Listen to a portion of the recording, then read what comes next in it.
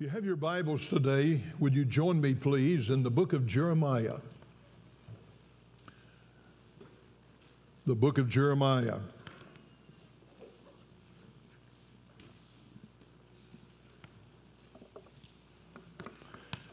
You found the book of Jeremiah. If you will, turn to the 39th chapter. And while you're turning, let me welcome you again today. Thank you for being in the Berean Baptist Church. We're always delighted to look out across the auditorium and see you. And we're just thrilled that you're in the Lord's house today.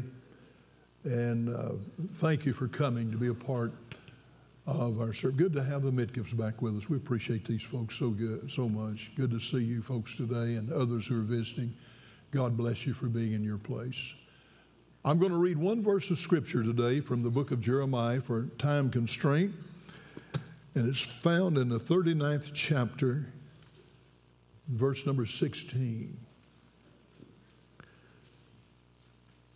Jeremiah, as he's writing under the inspiration of the Holy Spirit, says, "Go and speak to Ebed-Melech, the Ethiopian, saying, Thus saith the Lord of hosts, the God of Israel, Behold, I will bring my words upon this city for evil and not for good, and they shall be accomplished in the day before thee, in that day before thee." I want to call your attention in this verse to a little phrase, "Thus saith the Lord of hosts, the God of Israel." Here's what I want you to note. Here's what I'm going to speak to us about for just a few minutes. "Behold, I will bring my words upon this city for evil."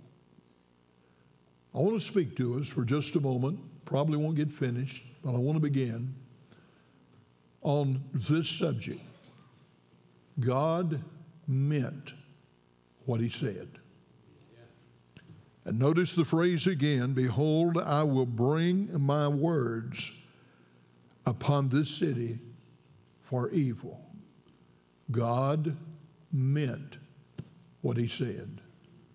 Lord, I want to thank you that we have lived to experience and to worship on another Lord's Day. And Lord, the few minutes that we have together, I want them to count for you. And the only way that's possible is if he, the Holy Spirit of God, speaks to the speaker and those spoken to. So I ask you in the name of the Lord Jesus to help us during these few fleeting moments. May we be challenged. May we look into the confines, the content of your word and make the application for a better Christian life.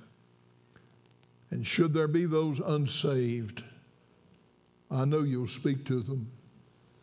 And I pray, Lord, that you'll just remove anything and everything out from in front of them, around them, within them, that would hinder the Word of God from doing its work in their lives. I ask you now to help us. Help us now and during the invitation. And we'll thank you for it because we pray in Jesus' name and for his sake. Amen. Thank you.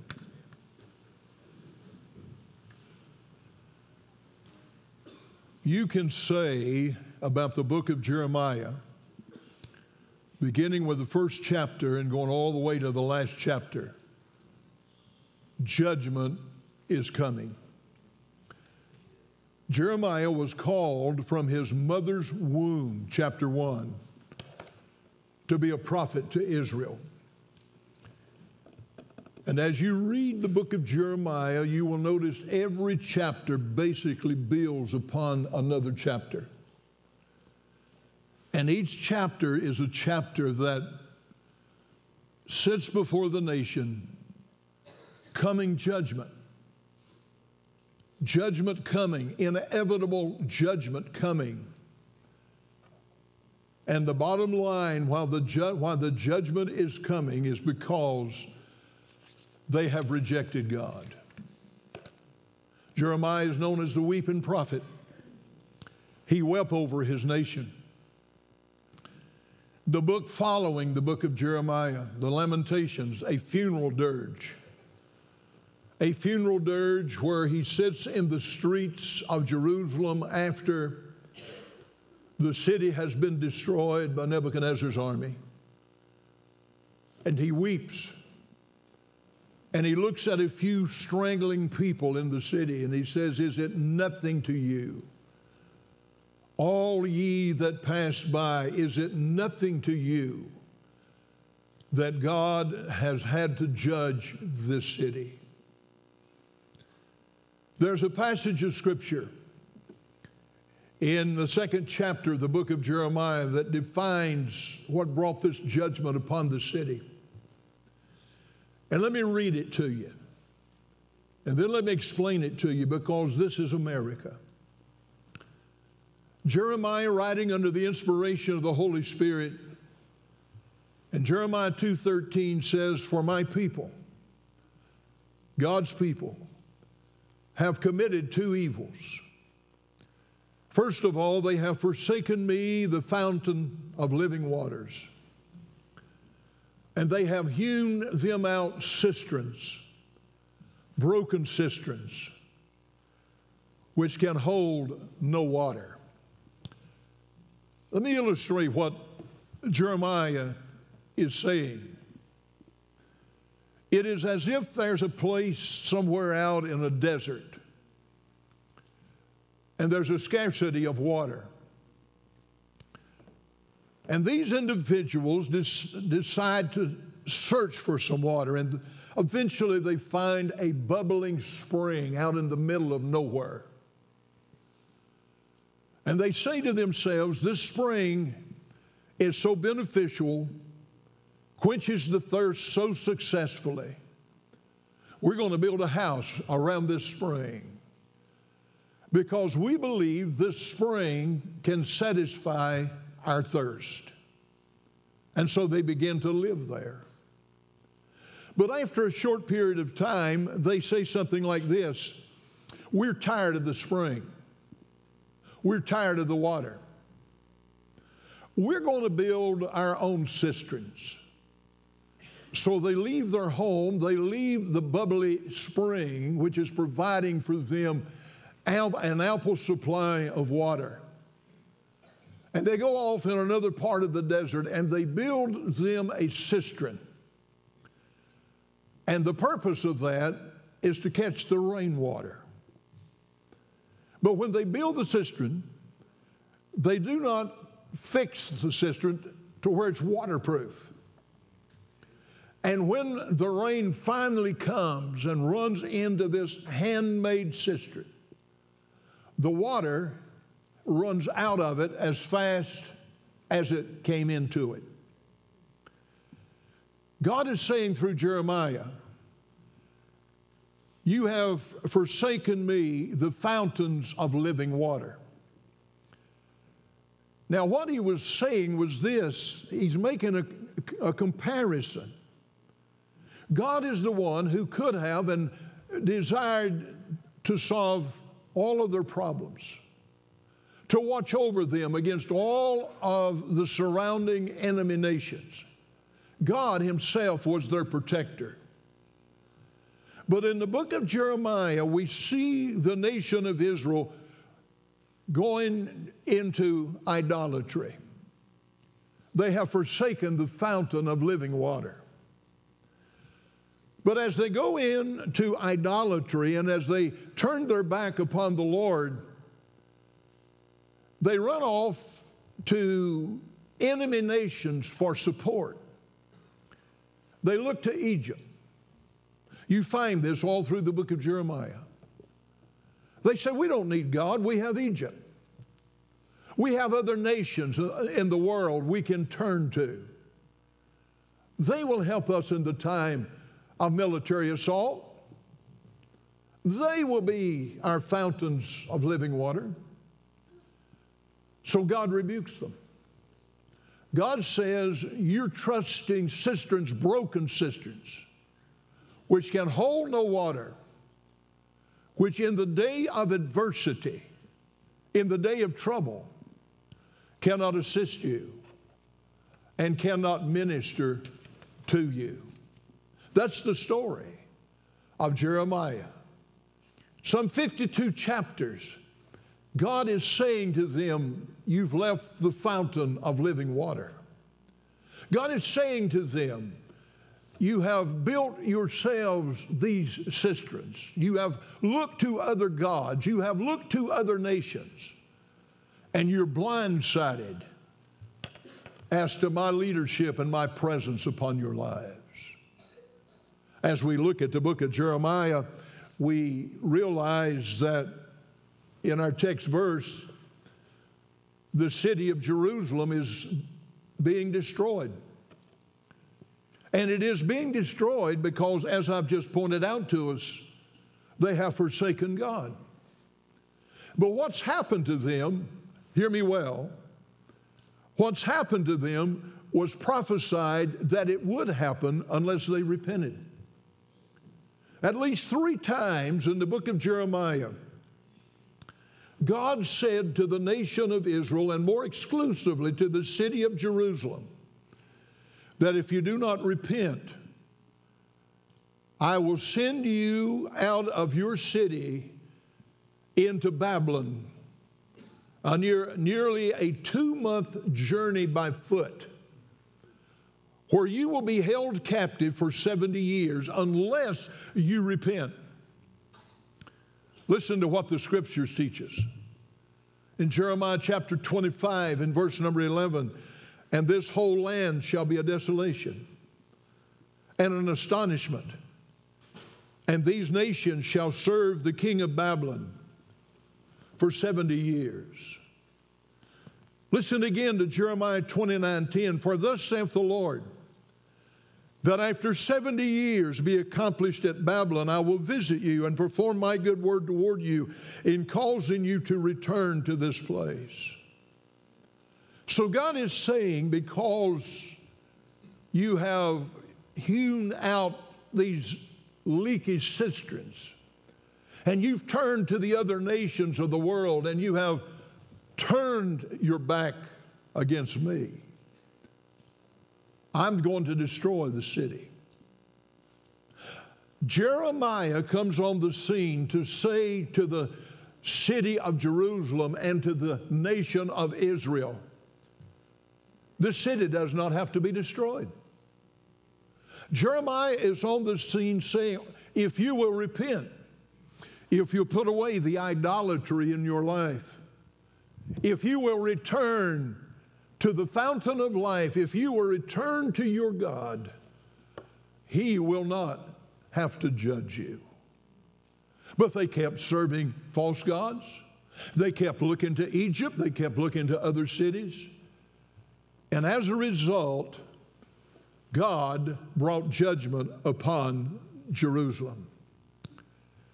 If you'll notice, and let me encourage you to keep your Bibles open, I want you to see it.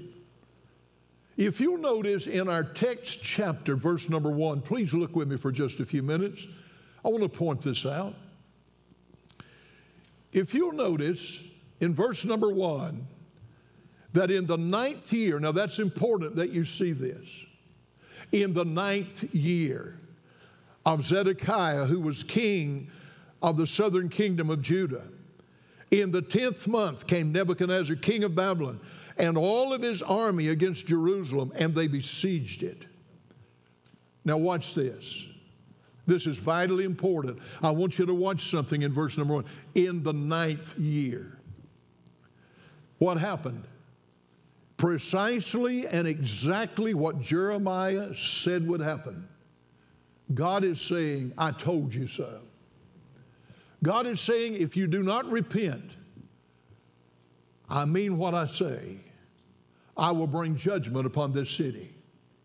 God is saying to the nation of Israel, again more explicitly, exclusively to the city of Jerusalem, this city is going to be destroyed if you do not return to me, God is saying. So in the 9th year, because they're still building broken cisterns, in the 9th year, here comes Nebuchadnezzar. He surrounds the city of Jerusalem. And he has thousands of soldiers out in the field and the fields around the city of Jerusalem. Notice the word in verse number 1, he besieged it. Notice this, please. He besieged it. That's a word that literally means Nebuchadnezzar and his army completely surrounded. They besieged. They completely surrounded the city of Jerusalem. But I want you to notice in verse number 2 how long this took place. Because in verse number 2 it says, and in the 11th year, verse 1, the 9th year.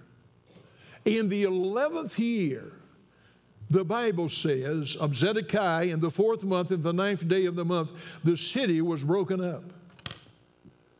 Now please put this in your mind and think about this just a minute. Nebuchadnezzar and his army surrounded the city of Jerusalem for 2 years. Verse 1, the 9th year they came and surrounded it. Verse number 2, 2 years later, they destroyed the city. For 2 years, they cut off all supplies coming into the city. For 2 years, they are enclosed within the walls of the city. That's the reason the Bible says in the book of Jeremiah, the summer is ended, the harvest is ended, and we're not saved. Why? Why did they say the harvest is ended and we're not saved? Simply because they had planted their crops out in the fields outside the walls of Jerusalem. And Nebuchadnezzar came and they trampled over the crops. But beyond that, the people inside the walls of the city could not get out into the field and harvest the crops. So on the inside of the walls of Jerusalem, they're held captive. Sure, for 2 years they're safe inside the walls, but they can't get out of the walls. If they get out of the walls, they will be killed instantly. But because they can't get out, they cannot get out to get their crops. That's the reason he said the summer is ended. And the harvest is past. And we're not saved. The word being saved means we're not being saved. We have not been saved. Saved to get food. Saved to bring our crops. Saved to bring our harvest inside of the walls. And during these 2 years, starvation engulfed the inside of the city of Jerusalem. It engulfed the inside of the city of Jerusalem until the most barbaric thing you could ever imagine began to take place. They literally, out of starvation, cooked and ate their own children. It's in the book of Jeremiah. That, my friend, is what took place because they turned their back upon God. They forsook the one who brought them safely from Egypt, across the Red Sea, across the Jordan, into the promised land. They said, we don't need you. You brought us out. We don't need you any longer. Is that not a picture of America? This nation started these many years ago because they asked God to give them safety as they crossed the huge ocean. And they started out on their knees. You find this throughout history. They disembarked from their boats. They got on the shores of this country. The first thing they did, they bowed their knees in the sands, the shores of the mighty ocean, and they said, God, thank you for bringing us over. Thank you, Lord, for bringing us over safely. Historians tell us that usually when these ships made their way from other parts of the world, especially England, to America, because they were in such close quarters in these little small ships like the Mayflower, It was not uncommon for 50% of the people to die on the way over. Somebody would get sick, somebody contacted a disease, they'd spread it, they'd bury them at sea. And yet when the Mayflower came over, they only lost one person, and that was a person who was against them, and he got sick and died, and they left him in the sea. God protected them. And when they got here, they had the divine protection of God. We're here today because behind us, God has blessed America, as the songwriter said, God bless America. We're enjoying the freedoms that we hold dear today because God has blessed this nation. But Israel had also been blessed. There's never been a nation that has experienced the miracles of God like Israel. 400 years of bondage down in Egypt, delivered by the Passover. The Red Sea opens up. They walk across on dry ground. They go to Kadesh Barnea. They send out 12 spies representing the 12 tribes. They come back. They've got a pole across their shoulder, and they got one cluster of grapes on that. That's how large the grapes grew over in Canaan. One cluster on a pole between two people. Preacher said years ago, you could cut one of the grapes open and use the skin for a shower cap. They go to Kadesh Barnea. They look over. They bring the rewards back. And yet 10 of the 12 says, our God's not big enough to take us over. God said, I'm big enough to put you back in the desert. And for 40 years, he sent them back till that generation died, with the exception of Joshua and Caleb. And he raised up a new generation. And that generation crossed the Jordan, and it miraculously opened up, and God brought them through on dry ground. And God fought their battles. He said, I'll give you vineyards that you never planted. I'll give you houses that you never built. I'll give you cities that you never built. The enemy had built them, and God allowed them to take possession of vineyards and homes and cities. God bless them. God has so blessed America.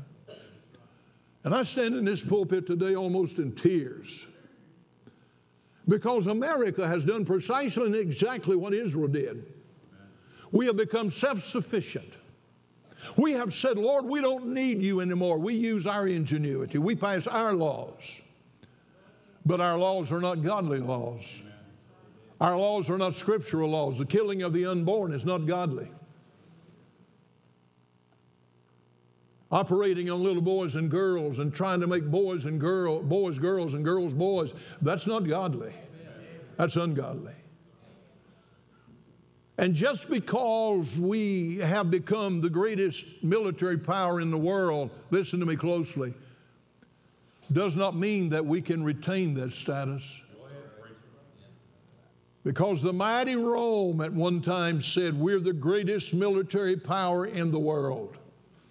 They had more soldiers, they had more ships, they had more chariots, they had more armament, they had more gunpowder, they had more bullets than any nation in the world. And they said, look at our beautiful tree-laden streets. Look at our military power. Look how great we are. We control the world. But God said you cannot control yourselves. Edward Gibbons, who wrote The Rise and the Fall of the Roman Empire, listed about 5 major reasons why Rome fell.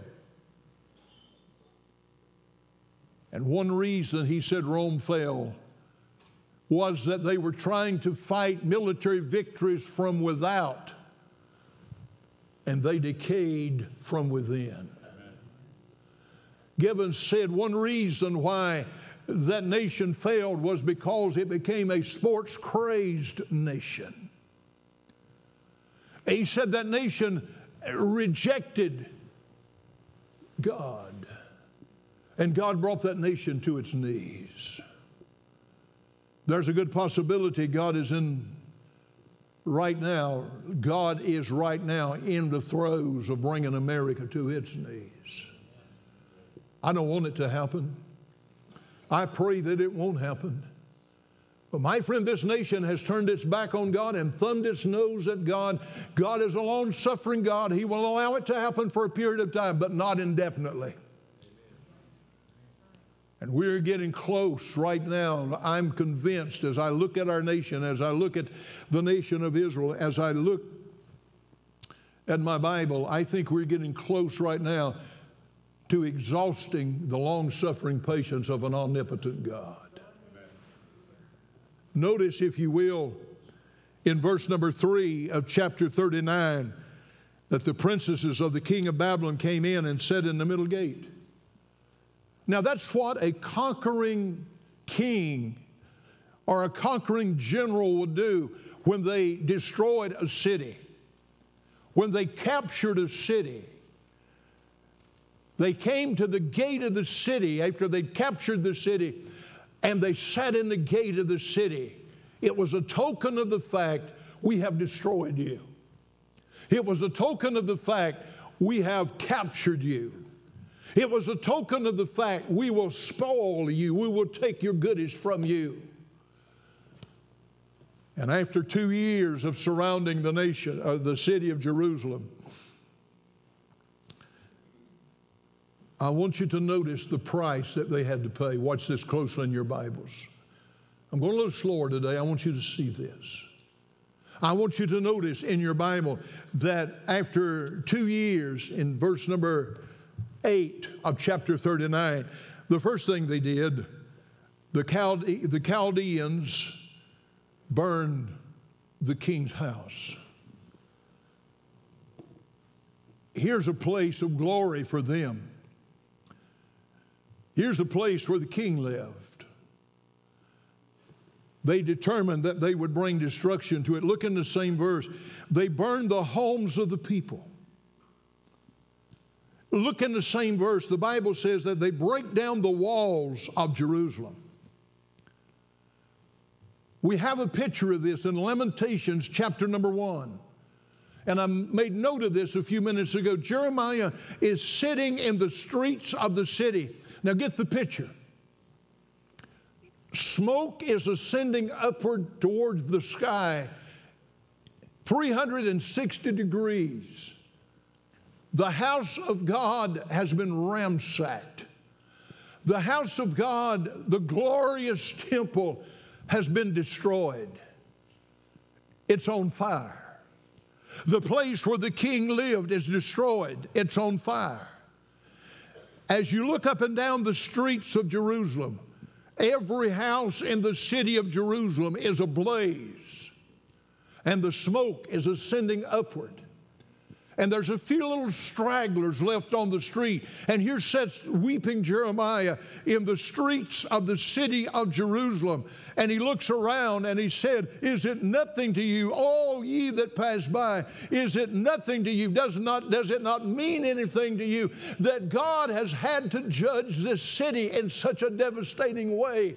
Does it not mean anything to you that God has judged us because we have rejected Him, we have turned against Him? Is it nothing to you that all that we possess has been removed, has been taken from us because of our rejection of our God? But not only that, same chapter, I want you to notice in verse number 9, the people were deported. Then Nebuchadnezzar, the captain of the guard, carried away captive into Babylon the remnant of the people. It remained in the city, and those that fell away and that fell to him were the rest of the people that remained.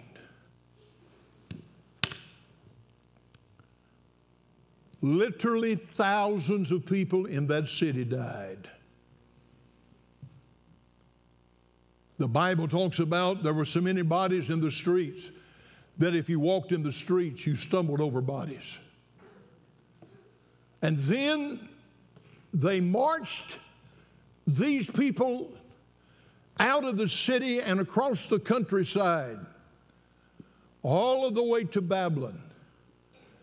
And it would take a minimum of a month and a half to get from Jerusalem to Babylon. Could you imagine walking that distance for a month and a half to get to the city of Babylon solely because they had rejected their God? The Bible talks about many of those people. They took fishing hooks and they hooked the fishing hook in the lip of an individual, and they hooked it to an individual in front of them, and with fishing hooks in their lips, holding them together in lines, they walked out across the countryside. But I want you to see something in closing. Zedekiah the king was warned that this was coming, and Zedekiah the king turned his back on God. He had ample time to repent. He had ample time to turn the nation back to God. And instead of turning the nation back to God, when Nebuchadnezzar, and I'll talk more about this later, when Nebuchadnezzar came to the city to destroy it, he tried to escape. He went out with some of his closest associates. He went out through a side wall in the city. He thought he had escaped.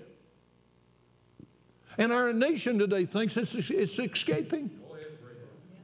And individuals in our land, they think they're escaping. We're doing pretty good. We've still got food in the refrigerator. We got food in the cupboard. We got a nice automobile. We got clothes in the closet. We got a roof over our head. Yes, but we have forsaken the one who gave us those beneficial items. And Zedekiah said, I'm going to escape. But you cannot escape the judgment of God. If God determines He will rain judgment upon an individual or upon a nation, no one can stand in the face of God and say, I decry that. God is the ultimate victor. God is the ultimate winner.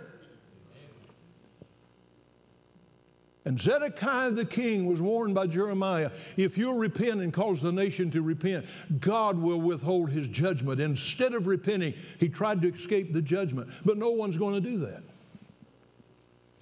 Not a single person listening to me today will ultimately escape the judgment of God. Amen.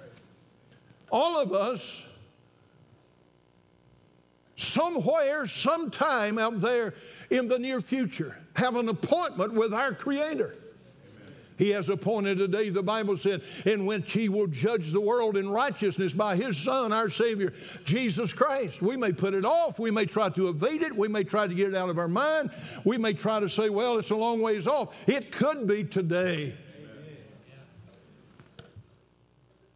God will judge His people. And let me tell you this in closing.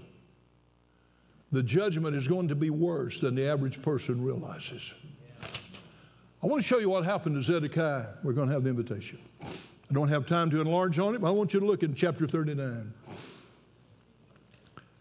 They captured the king Zedekiah and his boys and his close associates and took them out in the desert place where Nebuchadnezzar had set up his headquarters. And in verse number 6, then the king of Babylon slew the sons of Zedekiah in Riblah before his eyes. Also the king of Babylon slew all the nobles of Judah. Notice what happened. Zedekiah's sons, heirs to the throne, are captured along with Zedekiah, and they go out into the camp of Nebuchadnezzar. And while King Zedekiah is looking on, they kill his own sons in his presence. And they kill the nobles. They kill the rulers that ruled with Zedekiah. Kill them. My friend, this could have been prevented from happening. But they would not turn to God. The judgment is worse than Zedekiah believed it to be because, listen closely, the last thing Zedekiah experienced, the last thing Zedekiah was able to see with his eyes was the destruction of his boys. Now it gets worse from here on out. Look at the next verse. Moreover, he put out Zedekiah's eyes and bound him with chains to carry him to Babylon. The last thing Zedekiah looked upon, was able to see, was Nebuchadnezzar and his army killing his own sons. And as quick as they killed the sons of Zedekiah the king, they took the eyesight of King Zedekiah. They put his eyes out. The last thing he was able to see was the death of his sons. And now he's going to have to walk for a month and a half all of the way to Babylon. He's going to be judged. He's already been judged because the judgment was worse than he anticipated. He thought he could go out a side wall of the city of Jerusalem and escape, but he did not escape. And there's no one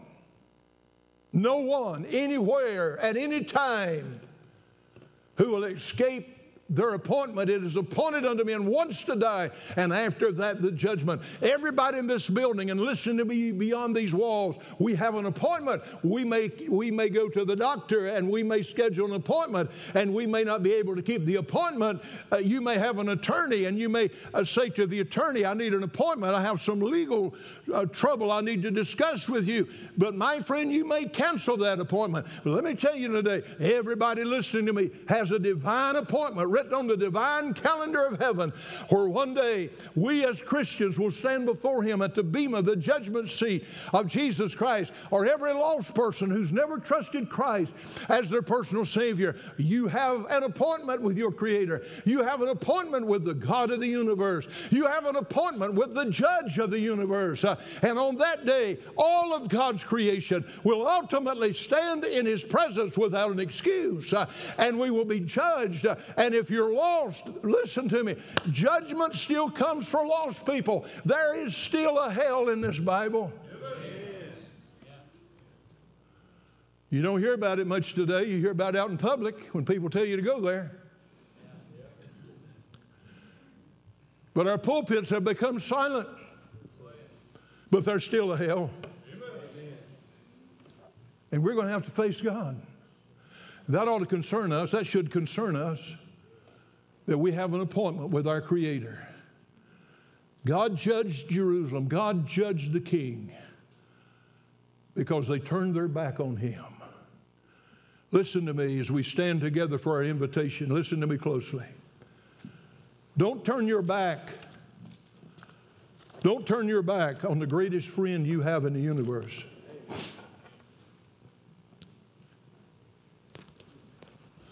That little song that kids sang years ago is still true. Jesus loves me, this I know, for the Bible tells me so. Amen. He loves you. But don't you take the love of Christ and stick your fingers in the eyes of Jesus Christ. Our heads are bowed, our eyes are closed. We're singing right now. If you need to come to this altar, come on.